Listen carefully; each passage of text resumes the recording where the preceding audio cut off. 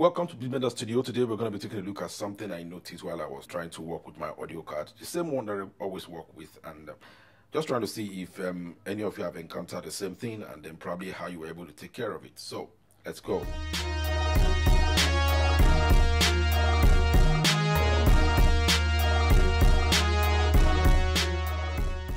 Welcome back. So recently I noticed that when I plug my device to my the sound card, this error comes on screen. That is audio device error. It says specified configuration may not be supported by the device code 19. So I'm actually still going to do a little bit of more work on this code 19, probably get in touch with Akai, but I believe we all know and you agree with me that their response time sometimes can be funny, especially if it's coming from an individual and not from maybe like a company that is buying 10,000 or 100,000 of their devices. I don't know. But then that's just my opinion anyway, because I've had some couple of guys contact them for an issue and then took them like forever to respond.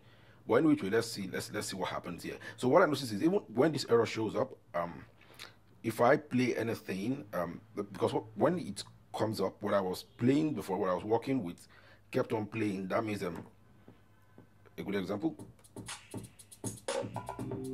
So you could still hear it here, but trying to close this, it doesn't close.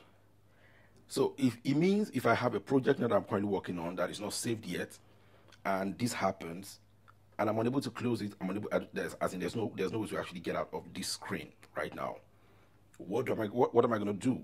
That means all I have to do is just to probably restart the system, and in the course of that, will it allow me to save what I've been doing before? What are my other options, given the fact that this close is not working on this particular error?